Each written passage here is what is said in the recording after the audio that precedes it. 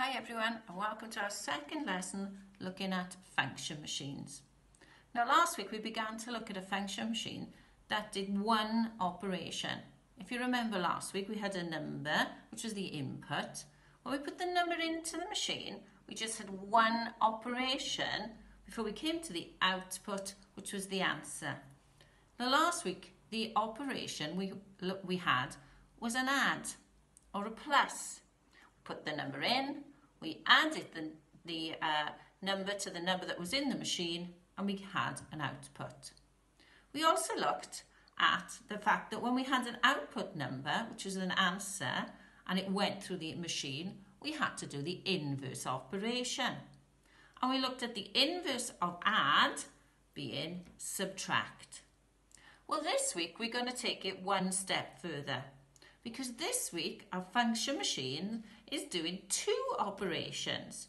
So we're going to have a look at the first two together, and then I want you to try and finish number 3, 4, 5, 6, 7 and 8 yourself. So let's go. So the first number I'm putting in, my input number, is the number 3. 3 is going into the machine. It's going into the input, the function machine, and we're going to add 21. Now I've got to think, how can I do that? Well, I think I can add 3 in my head. I think I can do that mentally by counting on. So I've got 21, add 3, 22, 23, 24. I'm going to pop that 24 down on my piece of paper I've got at the side for me to make my notes. So I popped it down so I don't forget, because if you're like me, I forget lots of things, and I've got that now, so I'm not going to forget.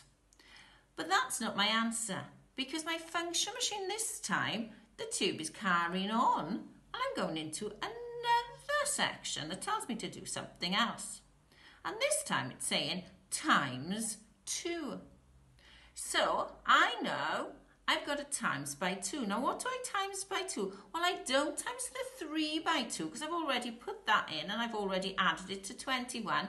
So it's the 24 that I've jotted down. That's what I've got to times by 2. Now I can times by 2, but I can remember from a couple of weeks ago when we looked at doubling and halving, the times 2 is the same as saying double. So I can say double 24. I may be able to do that in my head. If I can't, I'm going to use my doubling diamond. I'm going to pop my 24 down again, split my number, expand my number. The 2 is worth 20, the 4 is worth 4. I'm going to double each of those. Double 4 is 8, double 20 is 40. Put them back together, and my answer is 48.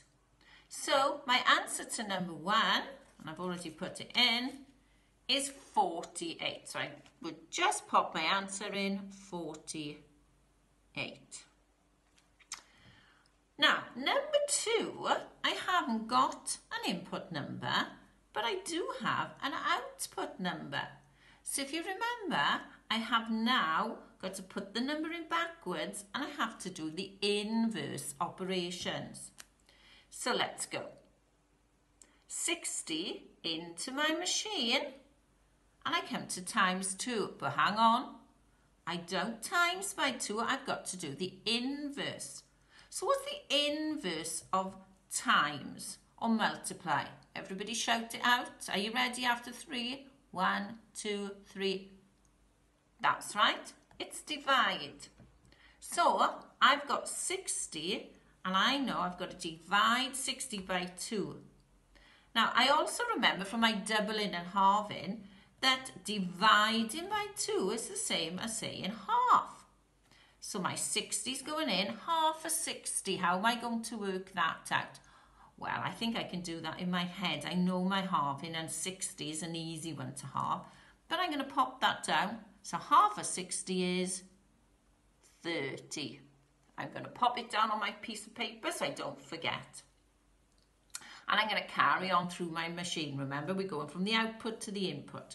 So I've done the inverse of times, divide, Now I'm coming into my next section, telling me to add 21. Do I add 21? No, you're right. I have to do the inverse. And what's the inverse of add? Shout it out now. Well done. It's subtract or take away. So I've got 30 take away 21. How am I going to do that? Well, I can use a number line and I can count on, find the gap between 21 and 30. That would be a good way. Or I can do it as my sum. We looked at them last week. I'm going to do a compact version. You could do the expanded version if you want to check out the video from last week. Look, and you can check it out on our YouTube channel. But I'm going to do it this way. Now, I remember last week we said this 3 is worth 3 10s. And the 3 is going to help the units next door because I haven't got any units, so I can't take one away. So the 3 10s becomes 2 10s, and the 1 10 goes next door. So now I've got 10 take away 1 is 9, but 2 take away 2 is nothing. So this is my answer, 9. So I'm putting it through.